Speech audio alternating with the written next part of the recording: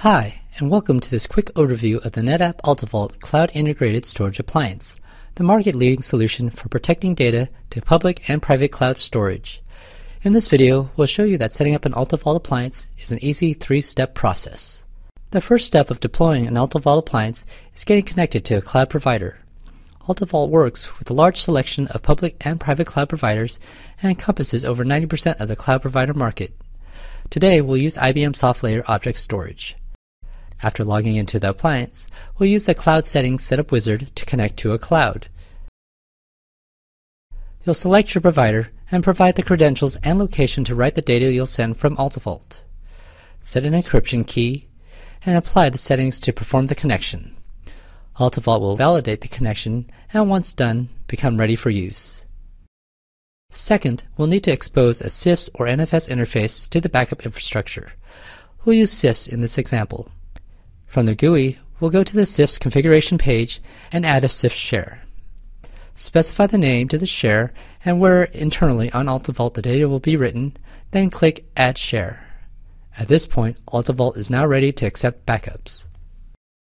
The third step is configuring the backup application to drive data to AltaVault. The configuration of the backup application will consist of adding a device that points to AltaVault. For example, we'll use IBM Tivoli Storage Manager, or TSM. TSM uses storage pools based on file device classes, of which one has already been configured as shown here. As you can see, the AltaVault appliance is identified by its CIFS share within this device.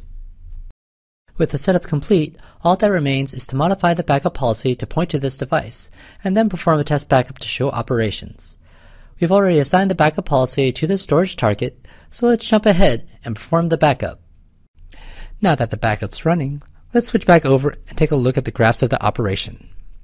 We can see that we're receiving data and deduplicating it as shown by the difference in the blue and red lines.